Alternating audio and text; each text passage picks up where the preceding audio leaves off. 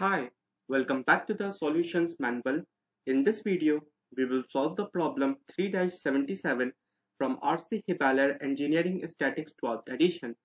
According to this problem, we have to determine the magnitudes of forces F1, F2 and F3 for equilibrium of the particle.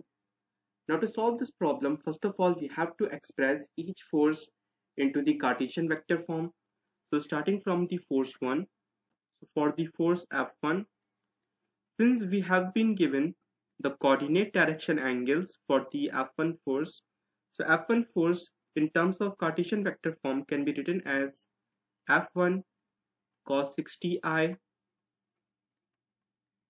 plus F1 cos 135J plus F1 cos 60K. And upon simplification, the F1 force becomes 0.5 F1I minus 0.707 F1J plus 0.5 F1K. Similarly, we have to express the F2 force as a Cartesian vector form. So F2 force has only a single component which is directed towards the positive x-axis. So it is just F2I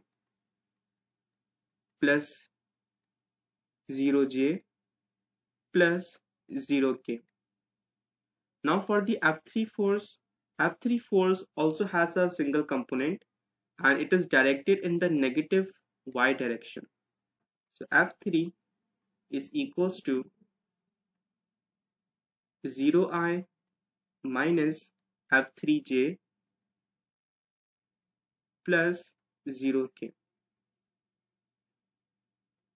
We have few more forces. For example, we have this 200 lb force which is acting in the negative z-axis, and we have this 800 lb force which is acting on the xy plane. So I have to resolve it into its components. So I have a component in the y-axis and the component in the negative x-axis. So let's label them. So this right here I have 800 3/5. So that would be 480. And this right here is 800 4/5. So it is equals to 640 lbs. So now, since the particle is in the equilibrium, which means summation of forces in x direction equals to 0, summation of forces in the y direction equals to 0, and summation of forces in the z direction has to be 0. So starting from this equation, so I have summation of forces in the x direction equals to 0. So I have 0.5 F1 plus F2. This is 0, so we don't have to write it. And I have this 480 lb component and it is acting in the negative x-axis. So negative 480 equals to 0.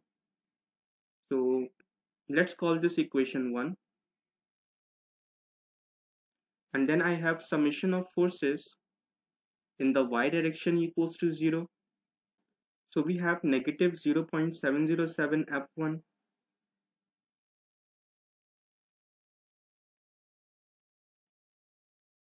this is 0, so we don't have to write it. And then we have negative F3, and I have this component of 800 lb force and it is directed to in the positive y-axis, so it could be taken as positive. So plus 640 equals to 0. So upon simplification, this above equation becomes 0.707 F1 plus F3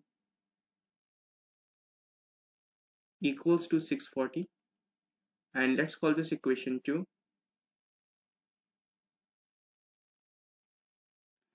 and then I have summation of forces in the z direction equals to 0.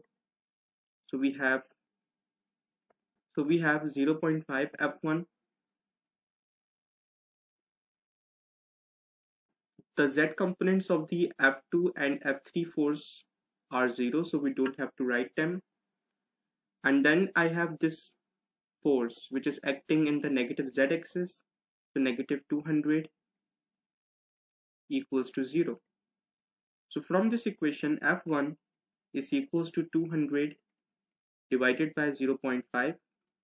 F1 comes out to be 400 lbs. So this is our first answer.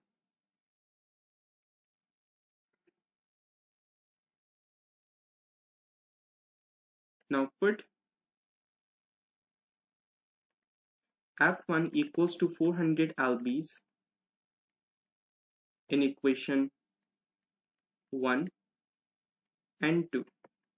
So from equation 1, from this equation, so I have 0.5 F1 which is 400 plus F2 minus 480 equals to 0. So upon simplification, we have 200 plus F2 minus 480 equals to 0. So from here, F2 comes out to be 280 lbs. So this is our second answer. And from equation 2, from this equation, so we have 0.707 in times F1 which is 400 plus F3 equals to 640. So we have 282.8 plus F3 equals to 640, and when I subtract it from the 640, F3 comes out to be 357.2 lbs. So this is our third answer.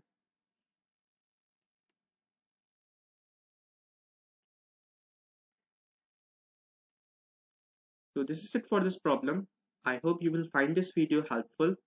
If you do, please make sure to subscribe to this channel and also turn on the bell icon for the daily updates.